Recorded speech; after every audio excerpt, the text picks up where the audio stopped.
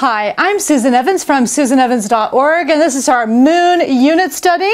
We are using Earth and Space by Bright Ideas Press, and the last 4 chapters of the book are about outer space.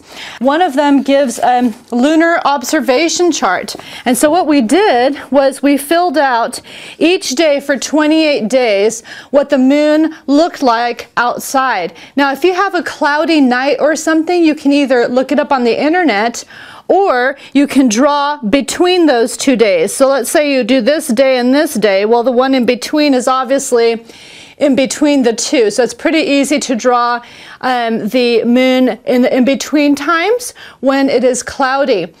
Make sure that when you study the moon that you look up towards the moon.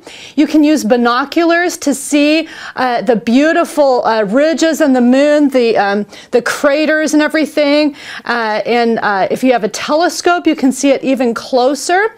There's a lunar eclipse that's happening next week, and so try to figure out what you what kinds of things are happening astronomically in your area so that you can take advantage of that. Now, a great time to look at the moon is when you have a full moon, because then you can see the craters and everything on the moon.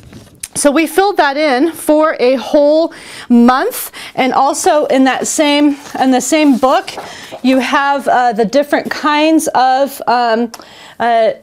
moon. Let's say new moon, waxing crescent moon, first quarter moon, waxing gibbous moon, full moon, waning gibbous moon, last quarter moon, and waning crescent moon. And so you go through all these different shapes and sizes of how the moon gets larger and then smaller and then larger and then smaller, like this. Okay, and a fun hands-on activity from the book is to draw each of those moons on paper plates. And so we did that with crayon. So take a look at that activity.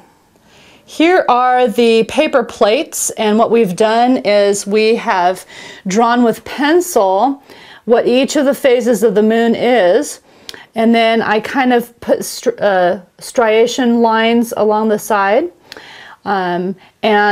for blacking out, and then with a black Sharpie marker we drew on top of it. So kids of any age then can fill it in.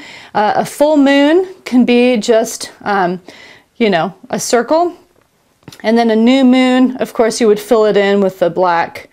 So here we are ready to start coloring the phases of the moon, and we also got out a globe.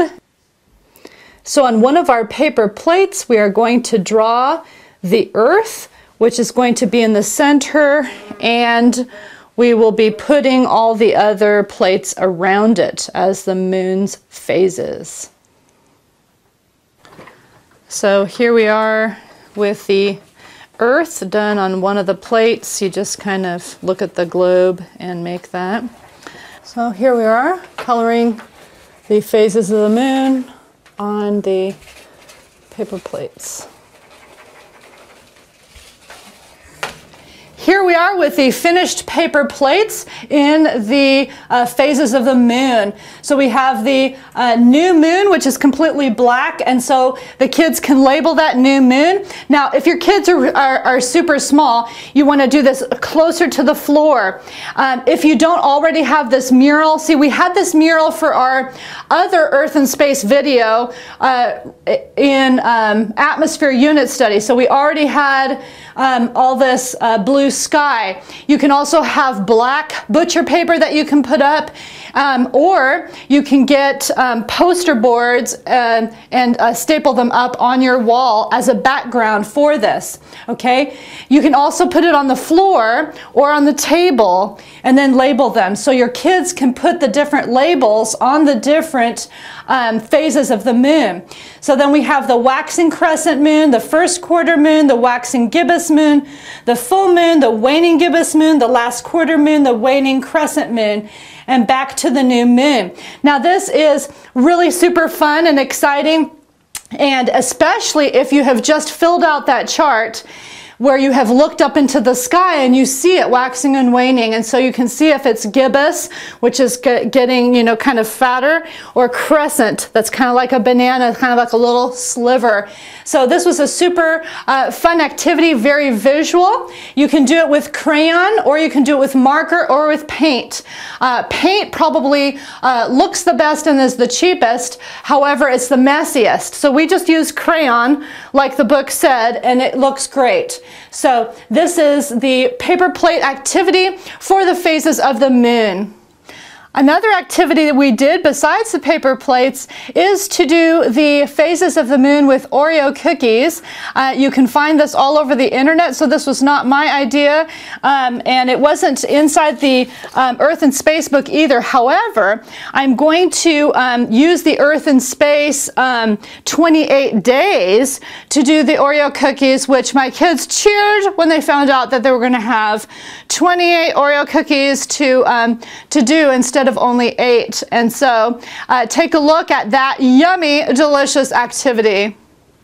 So what we're doing right now is we are making a chart for the phases of the moon with Oreo cookies. And so we've gotten a black poster board and a silver Sharpie marker and a long ruler of some sort. Meter stick can help. And then of course you need at least one package of Oreo cookies. Make sure they're not crushed, so look at them through the package to make sure they're not crushed, because you want whole Oreo cookies. And don't get double stuffed, or you won't have enough maybe if you have a few crushed ones, okay? So then, using the Bright Ideas Press chart, we are doing the phases of the moon with Oreo cookies. Here we have our lunar observation form, which is similar to what we have for the handout for Bright Ideas Press. And we have 7 across and 4 down. And it does not matter. You don't have to measure it exactly. As you can see, it looks like the ends ones are a little bit fatter than the others. So it doesn't matter. Just use a silver marker on black poster board, and then you're ready to open up your Oreo cookies. Make sure the temperature of your room is not hot, so you might want to turn on your air conditioner. And what you do is you twist to get them off, because it stays on better. And I'm talking about the icing in the middle of the cookie. It stays on better if you twist it when you turn it. And so the ones that have all of the icing on them, those are like full moon, gibbous, and that kind of thing. And the ones that are not so good, you can use those for crescent moons and things like that. So just get out a table knife and go ahead and start carving. Okay, so we're carving off little bits for the gibbous moons, and we're getting the cookies that almost have nothing on them for the little sliver moons. And here we are with our finished Oreo cookies, our lunar observation chart of the phases of the moon. Yum, yum.